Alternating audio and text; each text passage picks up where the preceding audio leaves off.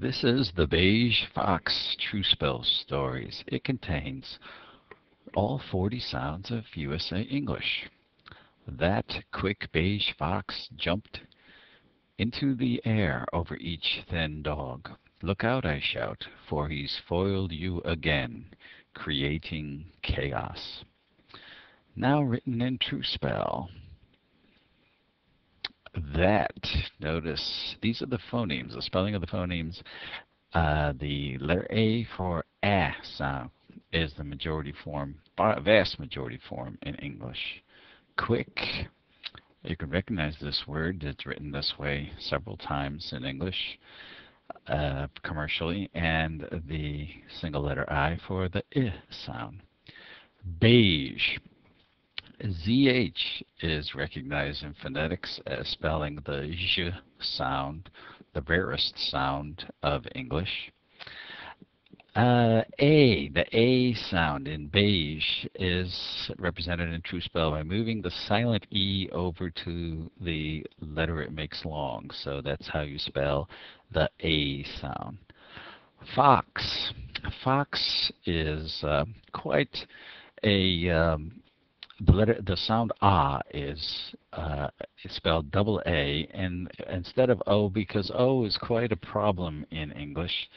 For instance, the words to, go, of, off, on, they're all spelled with the letter O. If you see the letter O, you hardly know what sound it represents, so we use the double A for ah.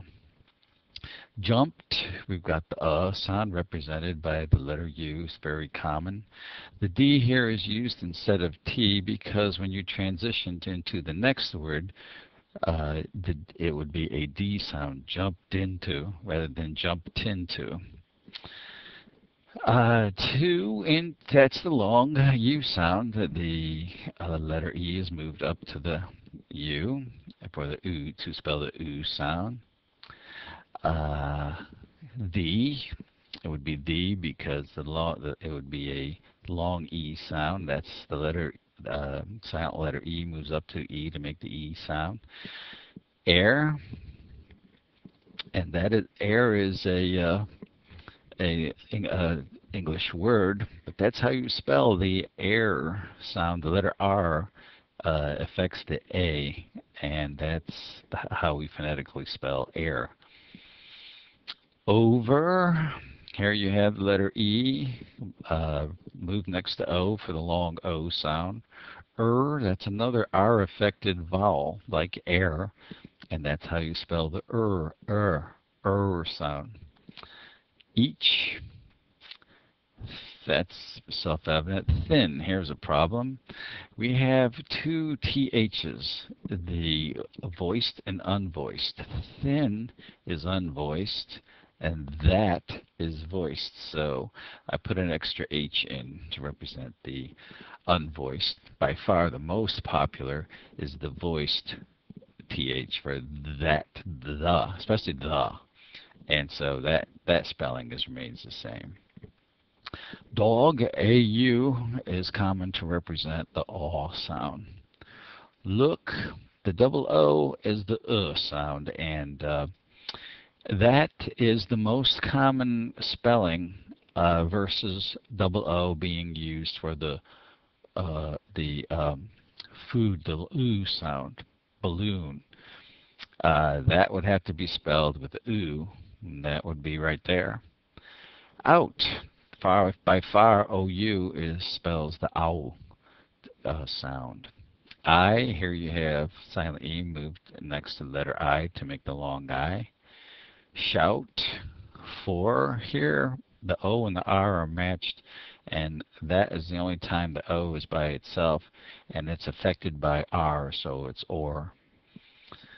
He's foiled, those are common. U, again you have the silent letter E moved over to the U to make the oo sound. Again, here you have a double G, and in Truespel, a double consonant indicates the movement of stress from the default first syllable to the second syllable, or wherever the double G is. So again, the again is stressed. Creating.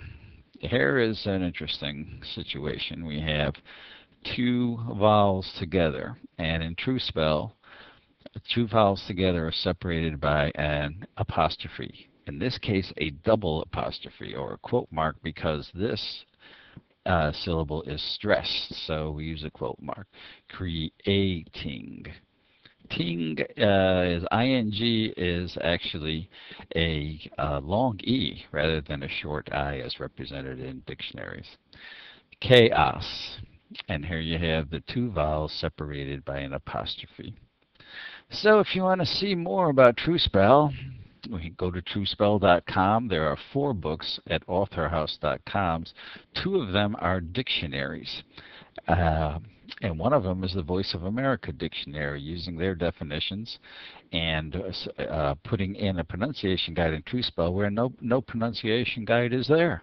So finally, the Voice of America has a pronunciation guide for their 1,500 simple words. They try to represent English in 1,500 words, and they do a darn good job of it. That's actually all you need to know about Truespel. This is an entire tutorial.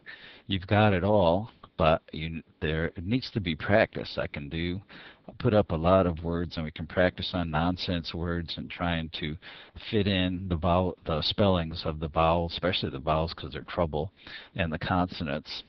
And this would ends the initial tutorial.